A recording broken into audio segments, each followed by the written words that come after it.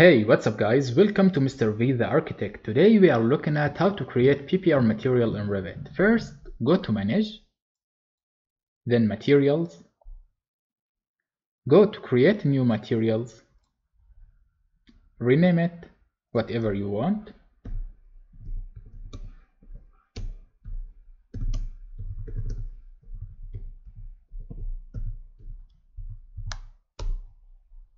go to Replace this assist,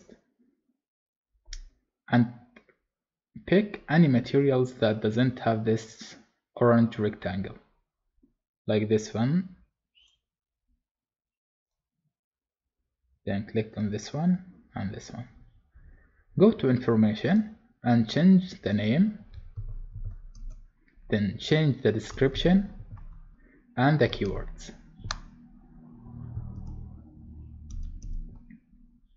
Go to your file materials, and pick the first one, the colors.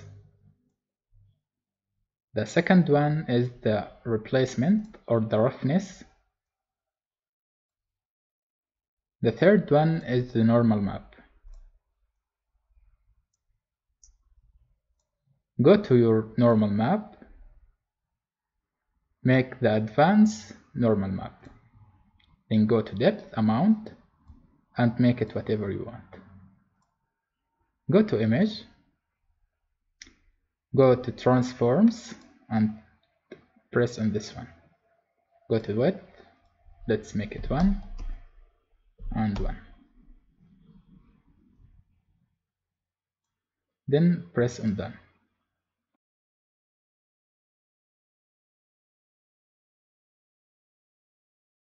Then go to apply, then OK.